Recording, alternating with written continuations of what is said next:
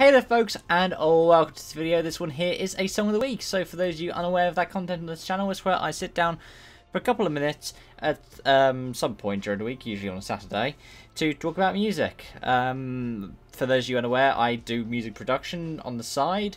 I actually studied it at college and have a qualification in music technology. So this is something that I have had some kind of passion to talk about before. So for example, a lot of the backing tracks that you will hear on the videos are ones that I've put together myself. I'm not sure whether I'm going to do that for this one or whether I'm going to do something to do with the first song of the week, because 5 years ago tomorrow, I believe, was the first song of the week, which was a, at the time, brand new song by Fort Minor called Welcome. So if it doesn't get me copyright strikes, that's what's going to be the instrumental. And I thought that would be quite fitting for today's one, number I believe 261. Because today's song of the week, to round off 5 years of doing a song of the week per... Yeah, and for the first year they were all different artists, which was weird.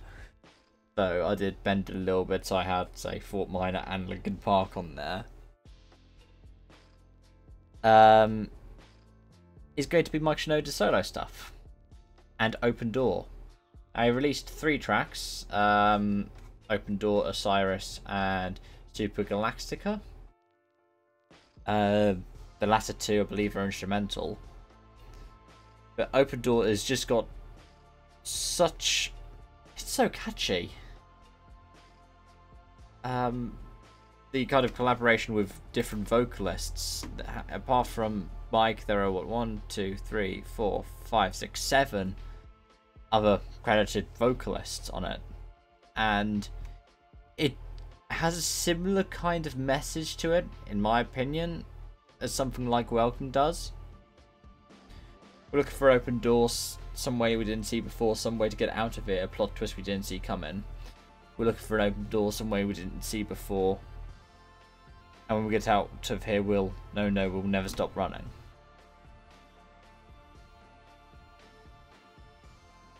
Or, so why keep selling for so much less? Don't take what's given, just demand what's next. Powerful, punchy, driven. Just like you'd expect from Mike Shinoda. So yeah, you can check that out in the description section down below. I'm really looking forward to Dropped Frames Volume 1. That was something that I don't really think I expected to see coming.